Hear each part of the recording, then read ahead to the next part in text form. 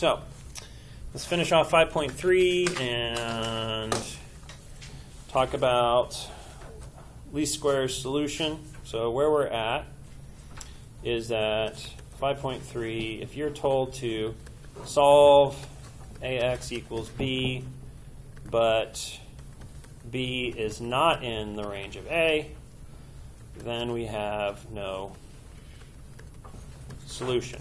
We would just simply say inconsistent. But we're going to restrict this problem to say, okay, fine, it's inconsistent.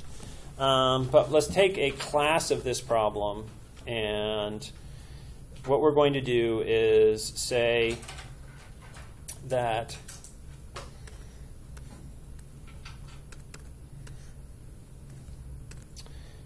if A, m by n, but m is greater than n, this is an over-determined system.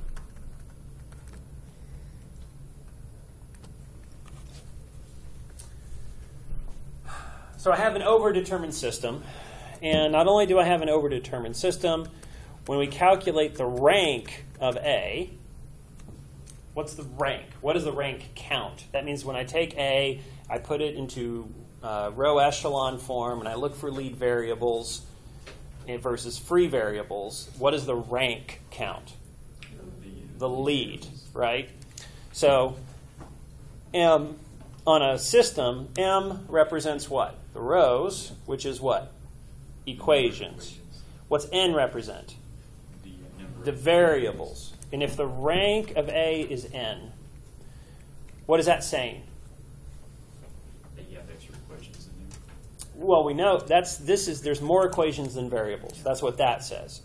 The rank of A being N says there's no free variables.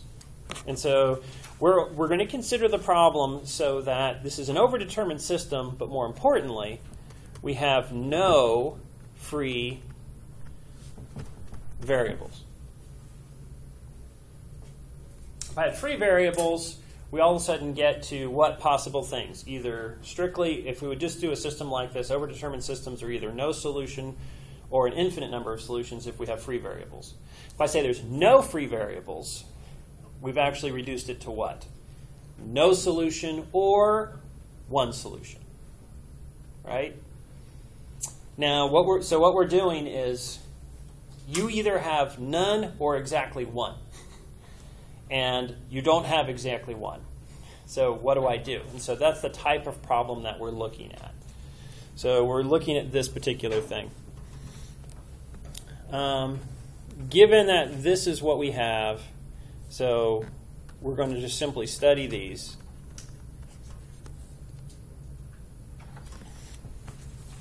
What we're looking at again is A is this actor of a certain sort. A is spitting out from Rn to Rm. So over here is Rn, over here is Rm. I'm going to write this a little differently in terms of pictorial. I'm going to write this nice little plain looking object here to be representing the range of A. And over here is x's. And we know that, so my problem looks like this, where m is greater than n. So A is taking nth dimensional space and spitting out a space of higher dimension. What's going on is this entire space, all of Rn under A, is getting mapped only to the range of A, which is this over here. So I'm going from a lower dimension into a higher dimension. This higher dimensional space, the range is this particular object. And then what I'm getting as well is if you're asked to, so here's my B, and so if you're told to solve AX equals B, but B is not in the range of A, we would normally just simply say no solution. What we're going to do is we rethink the problem and simply say, okay, instead of just saying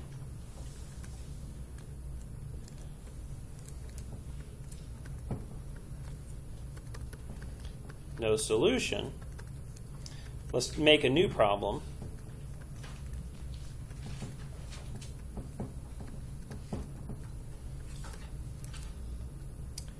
And the new problem is this. Can I find x hat such that a of x hat is close to b? And how do I do that? So there, over here, a of x hat is obviously inside the range of a, because a times anything is the range of a. And so that's a of x hat. And over here is some sort of x hat specifically, so that it's close. Obviously, it's not b, and I can never get to b. I want this to be close. And so the problem becomes the following. And we call this the least squares problem. And really, this is kind of, I suppose this gets to a technique when people interview you, and you really don't want to, you have your own list of things you want to say, and they can actually ask you any questions that they want. If you want to cheat, you could do things like this. If they ask you a question that you don't want to answer, you could say, well, I'm going to reinterpret that question as my question, and then answer your own question. So it's kind of cheating, right? Somebody asks you something kind of personal. It's like, well, you know, did I actually show up today? Yes, I did show up today. And they're like, well, that's not what I asked, but I answered a question, right? So the people say, hey, solve ax equals b. You asked me to solve ax equals b. I can't solve ax equals b. You know what? I'm rather going to solve this problem. But that's not what I asked you to do. So I can't do that, so I'll do this. So it's a common technique in discussions. I probably just gave you bad ideas. No, anyways. So you're given ax equals b, and we want to minimize, and what we do is we're going to let r equal b minus a x. This is obviously, this r is actually a function of x. What we're doing is, here is your range, and then here is my b, here is my ax, and then there is my r. This particular r is called the residual. So the residual is, you know, kind of like your leftovers, right? You would say, hey, what's left over? This is my wrongness.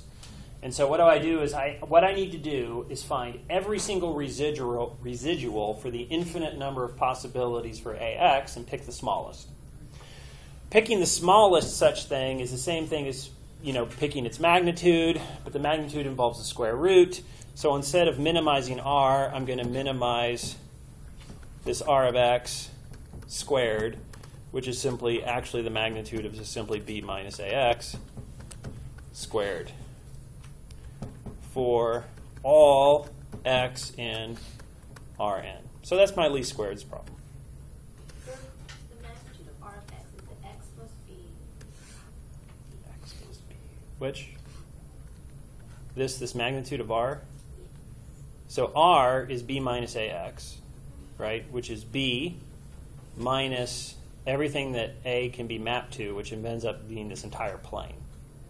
So ax as a variable is the entire range. And then what we're doing is we're taking the magnitude of r squared, which is the magnitude of b. Since those are the same thing, it's just the magnitude of b minus ax. What we're really, if you look at this part right here, this is saying find every difference between b and the entire range, right? Take everything in the range and take b minus it.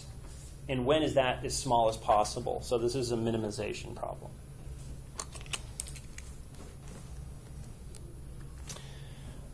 And if this is true, the solution, x hat, is called the least squares solution. Is everybody okay with?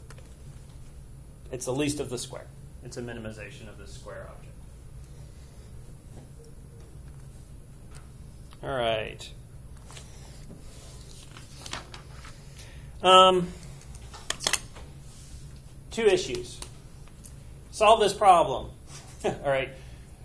Two things I would like to know. One, does it exist? It's kind of silly to start looking for something that does not exist.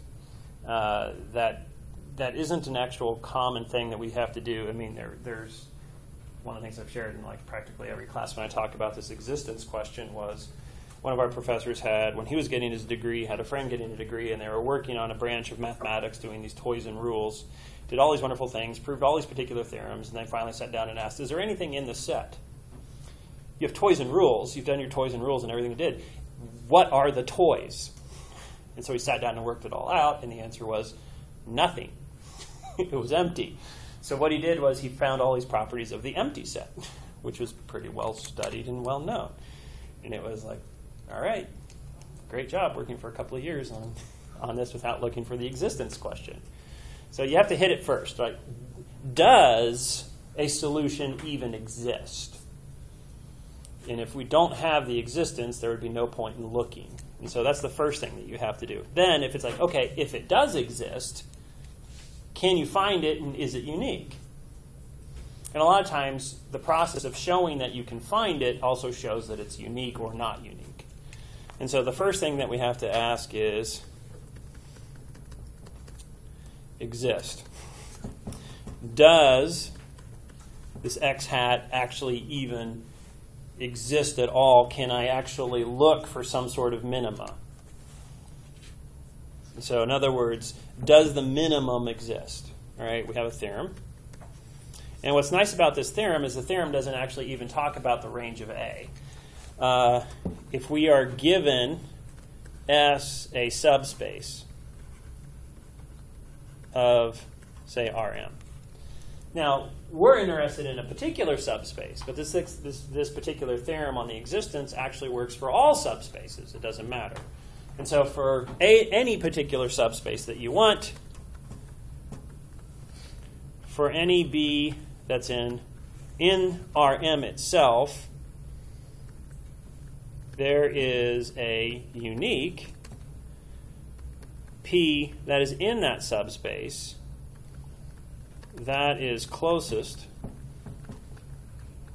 to B, and how do you know that? If you would take B minus this thing in your subspace, it's always smaller than B minus Y for any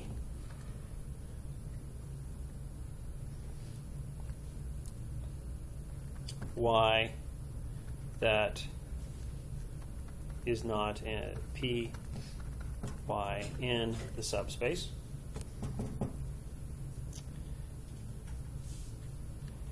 If and only if B minus P is in the orthogonal complement. The proof is in the text, and you want to kind of go through it. The idea behind it, really, when we look at these particular shapes, visually, if you want to kind of visually understand it, if we have this point in this particular vector here, that really what it's saying is the shadow underneath it, right? This projection exists, and this difference is as small as possible only when it goes straight down with no contribution. And straight down with no contribution says that it has to be in the orthogonal complement. So really it's just a statement of the projection. We take this, we project it upon an arbitrary vector within the subspace. The only way that this happened was you went down a vector that is completely orthogonal to every vector within this subspace, which would be, it has to be in the orthogonal complement. So that's what's physically going on within this proof. So that just simply says, hey, it exists. And how do you find it? Go straight down orthogonal to the subspace itself. That length is the smallest length that you could possibly get. And then that means this guy obviously exists. That's what we were looking for. Hey, since this guy exists, and it is in the orthogonal complement, he obviously exists. It has a shadow. All right. Now that existence is okay,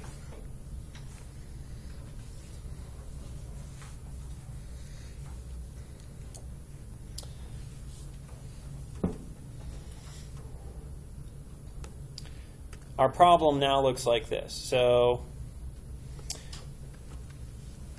for our problem,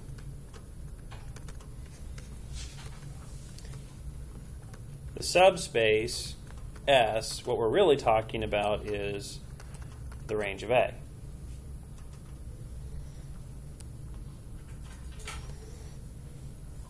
And so by the theorem, there is a P in the range of A that is actually closest to B. In other words, what we can have is that B minus P squared is a min. So we have an actual solution. And not only that, this B minus P is in what? The range of A's orthogonal complement. What's the range of A's orthogonal complement?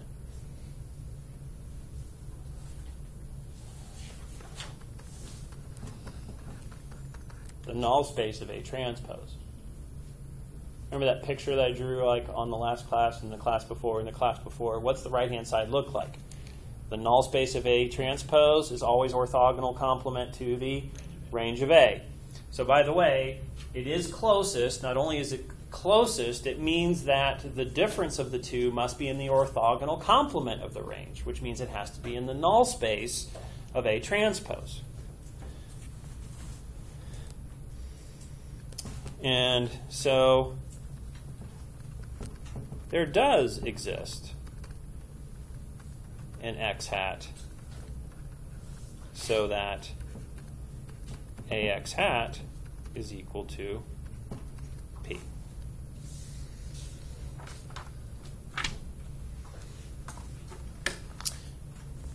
So that's our nice little existence here. But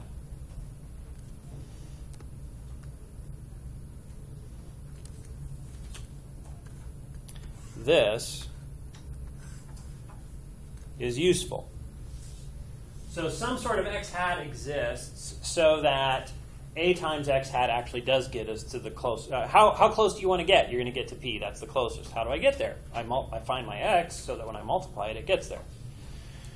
So these two here can go together and say, hey, you see that P? Get rid of it and just write AX hat. And so what that tells us is, putting those two together, says that, hey, B minus AX hat is in the null space of A transpose for this solution X hat. All right, what does it mean to be in the null space of A transpose? If you're in the null space of a matrix, what does that mean? That matrix times it spits out 0. So if you're in the null space of this matrix, if I took that matrix and multiplied it, what would always come out? 0.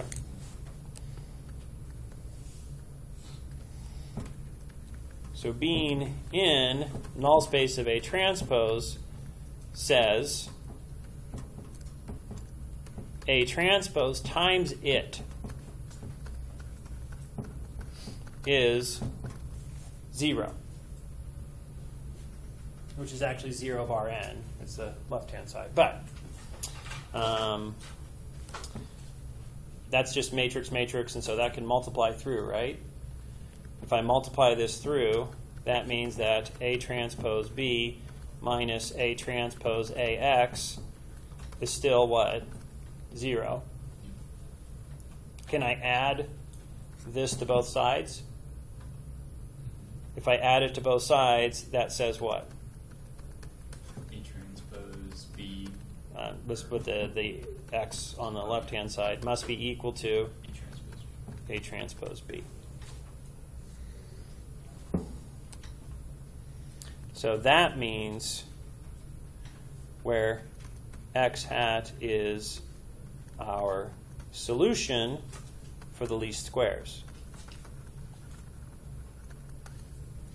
So the problem has become this. What is the least squares problem? The least squares problem started out as, if we write way back here, what's the least squares problem? Minimize this right there over the entire range of A of the infinite number of x's. Please find the minimum. By using a couple of theorems, what this has been reduced to is if you have a solution, it solves that, which really means that, oh, I need to, so the least squares problem is now solve A transpose A x equals A transpose B. So my entire minimization problem has gotten rid of the word minimum. It says, I know I have it. Where is it? It's unique. And this unique thing has these properties. What property does it have? It has that it's actually the solution of A transpose A times it equals A transpose times B. All right, this is obviously, if I look at this, that is just a matrix, right? It's just a matrix. I could call it M if I wanted to. What is this? It's really just a vector, because it's a matrix times a vector, which is a vector. So when I say solve, it might look weird, A transpose A times x. Really what this is solving this M x equals C. If we go all the way back several chapters, we've solved matrices times x's equals vectors over and over and over. When could I solve this? When does this have a solution? And an M is invertible. What are all the words for M being invertible? What are the things that we've done? We've used, is it non-singular? Another theorem besides being non-singular is that the homogeneous system has exactly how many solutions? One, which is the trivial all zero solution, right? The only way to solve this is if that is invertible, which means it's non-singular, which means that mx equals 0 better only have the zero solution. Is everybody okay with this? So using all of that stuff simply says that looking at that, to solve this really means is that A transpose A better be invertible, which means non-singular, which means that A transpose AX equals 0 has only trivial solution. Remember how I've done that theorem? We remember at the very first test I said we need to know these three things, how they all weave together, because it keeps showing up. And this is the guy that we're going to use to the fact that this thing does actually have a solution.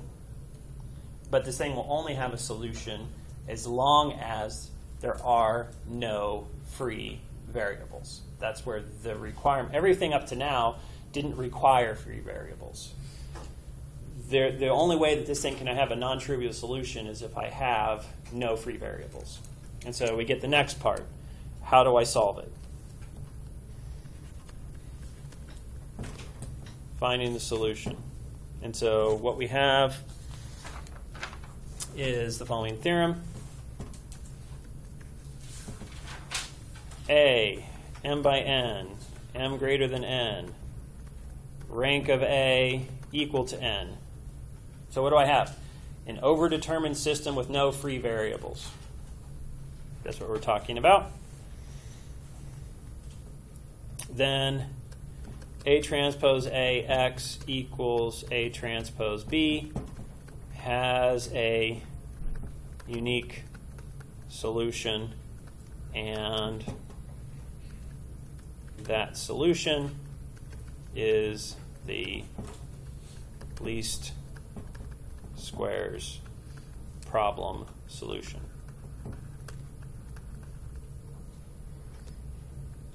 So I just simply set it.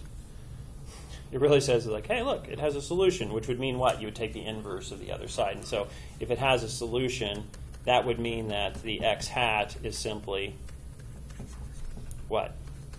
A transpose A inverse all times A transpose B. But that would also tell you that the projection P is AX hat, but what's that? That's A times that stuff, which is A transpose A's inverse times A transpose B. If I wrote all of that stuff out, that's a matrix, that's a matrix, that's a matrix. I could take all of those matrices and jam them together and make one matrix.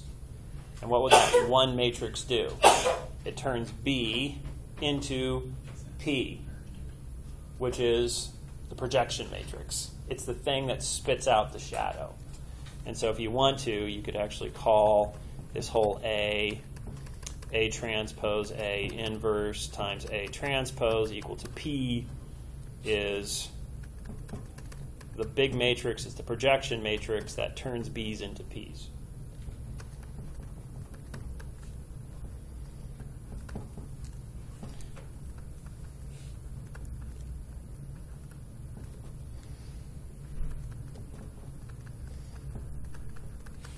Spits out the thing closest onto the range of A. It's just if you want to find it, but it's that whole mess.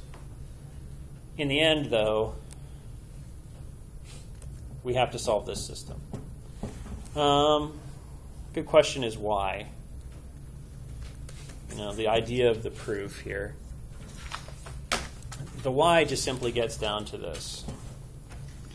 A transpose AX equaling A transpose B has a solution if A transpose AX equaling the zero object has only trivial solution. Because what I'm saying is that you can invert it and move it to the other side as long as I turn this into the homogeneous system and actually say it has only the trivial solution. So what I want to show is that the only thing that makes this thing zero is if x is what? Zero, right? So what I want to start off with is, hey, if this is true, so this is where we start. So we assume, let's go ahead and assume that A transpose A x does equal to 0. And now we want to do some work, and I want to show, blah, blah, blah, a lot of work here, that x has to be 0. That's the only thing that's going to work. All right, first off, if you see this, so we start off here. A transpose times AX equals 0. What does that tell you about AX? It says, well, A transpose times this is 0. So that means A transpose times something equals 0 tells you that the something that you multiplied has to be where? This says AX is in the null space of A transpose, right? A transpose made it 0. This thing has to be in its null space because it nulled it. Everybody okay with that? But obviously,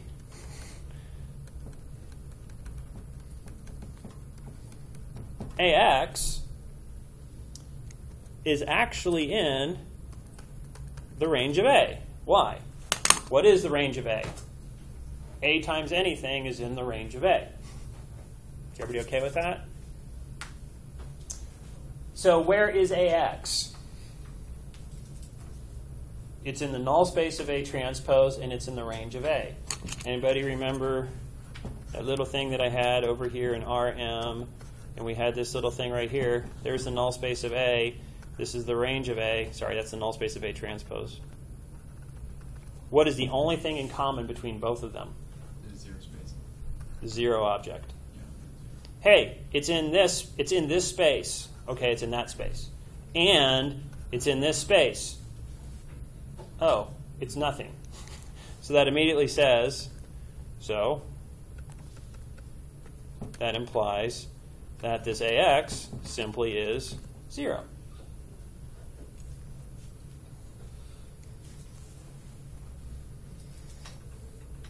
Now, because the rank of A is n, says what? No free variables. That's a homogeneous, which is a homogeneous system. Homogeneous systems have what possible answers? 1, the trivial, or infinite. What's the only way to have an infinite number of solutions? You have free variables. So homogeneous system says the trivial solution or an infinite number of solutions. Hey, by the way, the rank's n. There's no free variables. So that means a homogeneous system with no free variables together says only trivial solution, which implies that what? It has to be 0, which tells us the original has only the trivial solution, which has to be invertible. So we're done.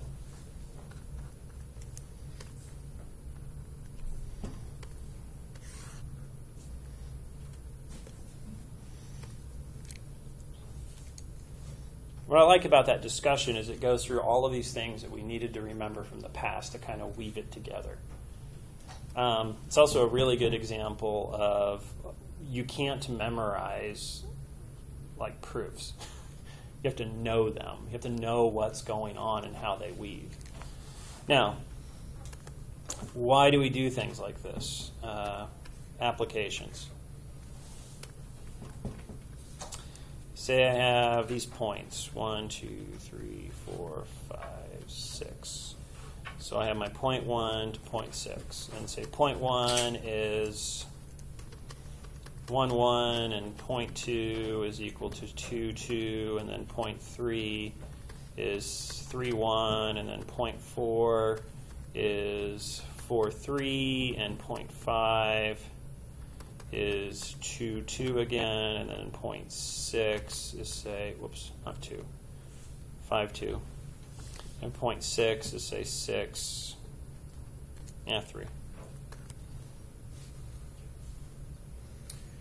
One of the things that you do when you collect data like this, if this is data collection, one of the things that we would take on a problem like this is we would like to fit it with particular polynomials. I'd like to have a polynomial. Now, if you have 6 points, you could perfectly fit this to a polynomial, say p of x equaling a plus bx plus cx squared plus dx cubed plus 4. ex to the 4th plus fx to the 5th, right? How many unknowns do I see? There's 6. That means that if I plug in 1 for the x's, it should equal 1. That's a single equation. If I plug in 2 for the x's, it needs to be equal to 2. That's my second equation. If I plug in 3 in for x's, it should be equal to 1. That's my third equation. If I plug all of these into it, I will get a 6 equation, 6 unknown problem. And what I will do is I will get a polynomial of degree 5 that goes perfectly through those points. But what you'll notice is it starts to get really wiggly. And you sit there and say, if this is a collection of data, do you really believe that if you had this point and this point, that if you would have collected the data points, it would bend down like that much. And like the more data points you'll get things like this thing goes all the way up to nearly infinity and then comes back down rather quickly. If you go through if you have 6 points and you fit it with a 6-term polynomial, that's called the interpolating polynomial. They tend to be bad because they have this really crack the whip effect.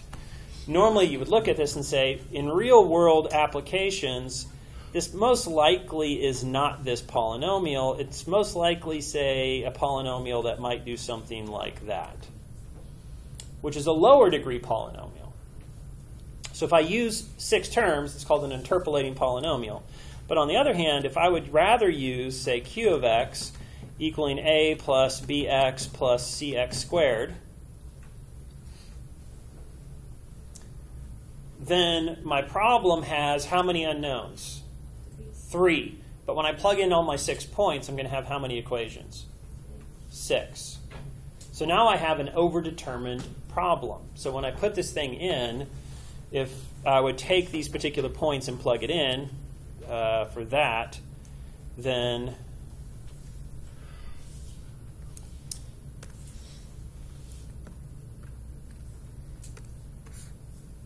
this would rather become, for these q's, it would look like this. It would have the constants, which would be 1, 1, 1, 1, 1, 1, 2, 3, 4, 5, 6, and then my x's, which would be 1, 2, 3, 4, 5, 6, and then I would square it, 1, 4, 9, 16, 25, 36, all times A, B, C should spit out 1, 2, 1, 3, 2, 3.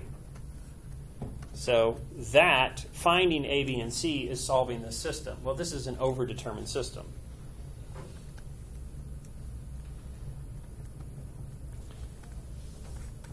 And if you'd calculate the rank of this, the rank better be 3, and I'm making a reasonable guess. I just threw it in there. I'm going to assume that the rank is 3, right? And so it is. And so the rank of this particular thing here, this particular one, notice how it goes constants x squared.